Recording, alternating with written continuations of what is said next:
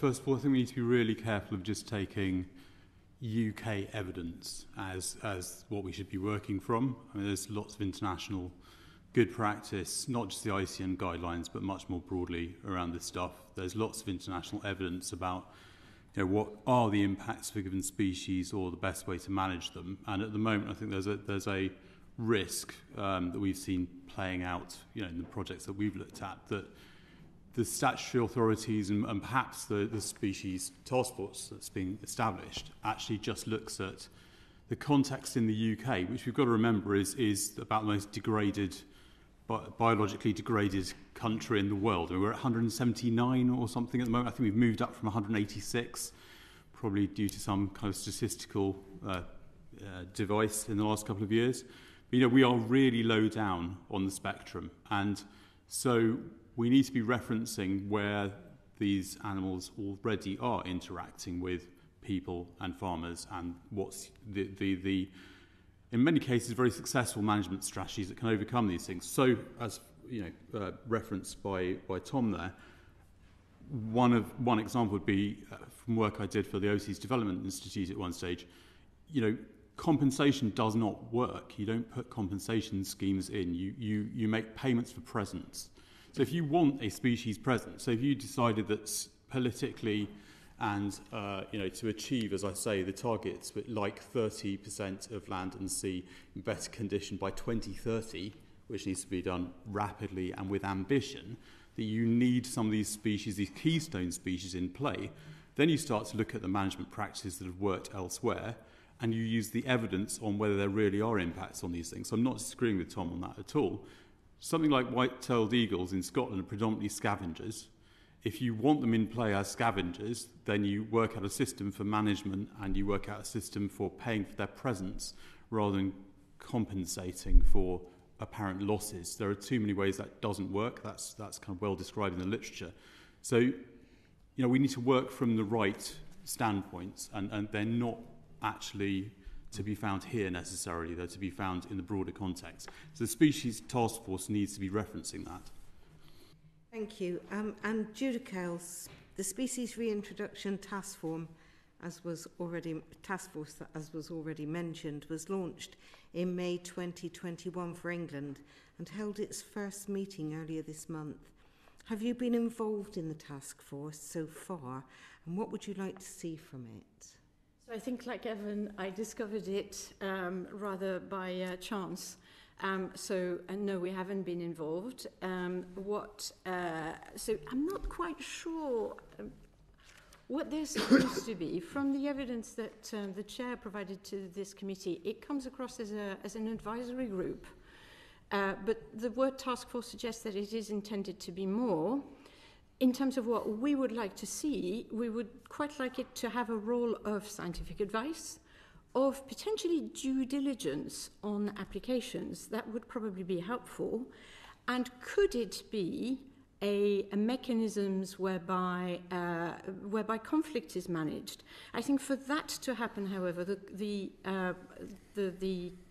composition of that task force would need to be different, and would need to have, for example, farmers and landowners on it, as well as potentially other type of land managers, because wild species don't stop in the countryside, as we know from wild boars in Barcelona and various other places. So it's not quite clear what the task force is there to do. It can probably have a really good impact and a really good role. But at the moment, this is very nebulous, and I'm not sure that it is fit for the purpose which government intends. And Evan, what are your thoughts on how how transparent DEFRA has been on the task force, including how it influences Natural England's decision-making process? To date, I would say that it hasn't been transparent enough. I would hope that it's going to be a lot more transparent, because otherwise it will fail in what it's presumably aiming to do. But again, we're presuming what it's actually set up to do. We don't really know who it's going to advise. Is it going to advise Natural England, or is it going to advise DEFRA? Because there are multiple different bits of DEFRA involved in all this stuff. Is it going to advise ministers?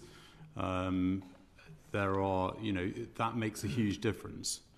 I think it's critical that whatever advice it provides is also transparent, and we can all see that provision. I think going back to Alastair's points about the beaver process, we didn't see the advice that went from Natural England to ministers on beavers. We've got no idea how that was translated. The process around that has been exceptionally slow. The evidence is really good. What I'd like to see them now focusing on in that instance is actually moving it into the next phase of how to manage beavers in the landscape, because that's where we are. So rather than NGOs as we are at the moment setting up, in our case, the East Kent Advisory Group for Beavers, which is taking into account landowners and having some really good discussions where we start to turn the perceptions of beaver conflict into beaver activity and how to manage that activity, rather than de-escalating some of the language and coming to really sort of positive place in terms of what we could do. Then that transparency, that mandate is really critical. Thank you. And finally, I might just add that, but we have had some communication from the task force, and they've obviously given us a list of their members, and they're providing biographies which will be posted on their task force on gov.uk. What I'm intrigued about here is that if they're being hosted on gov.uk, but they're writing their own terms of reference, or they're editing their own terms of reference, who has set the objectives for the Species Reintroduction Taskforce?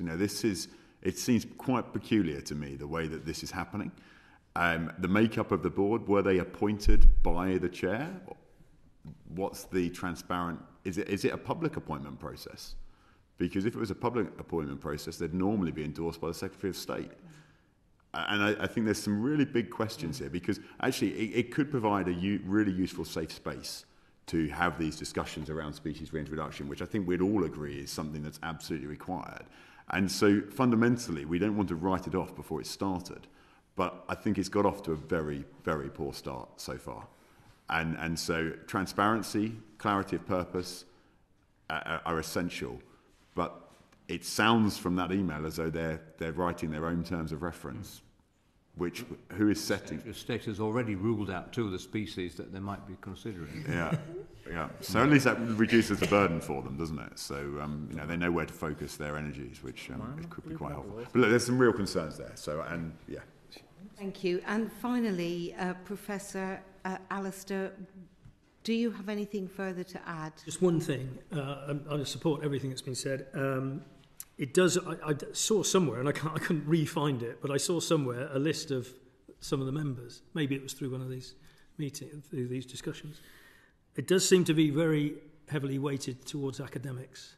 And don't be fooled by my title. I'm not an academic. So it's really short on policy and practice by the looks of it, and that gap needs to be filled.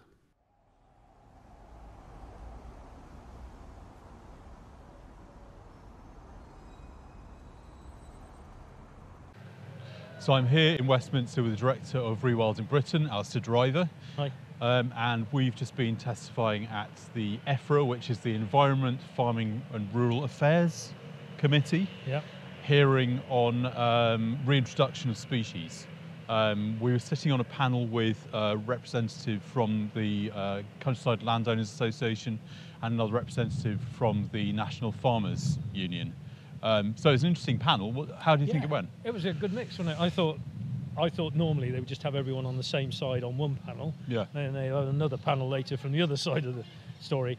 Having us all together actually created a really good debate, didn't it? It was a good discussion. It did, and it enabled us to counter some of the myths that were being promoted from other circles. Yes. So it was a good two-way discussion. And I thought the interesting thing was that even though there were clearly some kind of party lines being trotted out, actually we did agree on quite a large number of things in the end, didn't we? I was surprised actually at the consensus, and it was great to hear the NFU say they're not opposed per se to species reintroductions, but you need a proper strategy, you need a proper plan, it needs to start national, particularly for the contentious species. They accepted the idea of having tiered system where the non-contentious could be much more streamlined process. So yeah, quite a lot in common. I think my concerns coming out of it are still that the mechanism that's being proposed in terms of this Species Reintroduction Taskforce doesn't really look like it's up to the job, doesn't really look like it's got the right people, and doesn't really necessarily, isn't clear what its terms of reference is, who it's actually going to be talking to. The ministers, DEFRA, Natural England, it's a bit of a It's all uncertain. It's mysterious at the moment, and there's lack of details. So we don't know what its clout is, do we? We don't know what clout they're going to have with ministers or DEFRA. No. But one thing I was at pains to point out is that we need a massive culture shift from this know why kind of approach to species reintroductions to a yes if approach. Yes, Absolutely. if you follow IUCN guidelines. Yes. And that needs to apply to this task force, it needs to apply to ministers, it needs to apply even to statutory agencies who are not necessarily all on board with it. No. So there's a long way to go to switch that culture around. Yeah. But, this is a good first step, I thought. And that's what's required to enable the ambition to then make sure that species reintroduction, particularly of keystone species, sort of ecosystem engineers, is actually linked into delivering the biodiversity targets we signed up to internationally, nationally, linking into providing climate resilience, adaptation, and all those things. Yeah. Because at the moment, I just don't think government as a whole sees that this is one of the key mechanisms for actually achieving those things. They're just seeing it as a little kind of siloed problem. That's a very important point. The benefits of reintroducing these species should be absolutely part of the assessment. And it was noticeable that pretty much all the questioning was talking about the negatives. That's right. What if this goes wrong? What are the risks of doing that? Yeah. What about the impacts?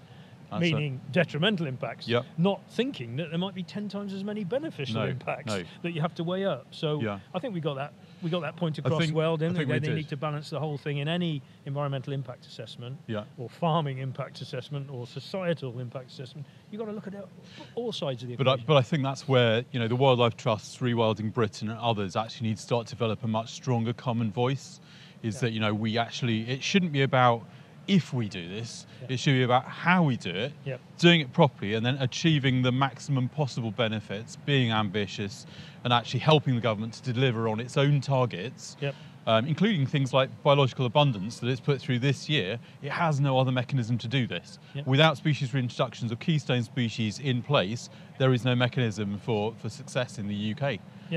Bring it on. Absolutely. Bring it on.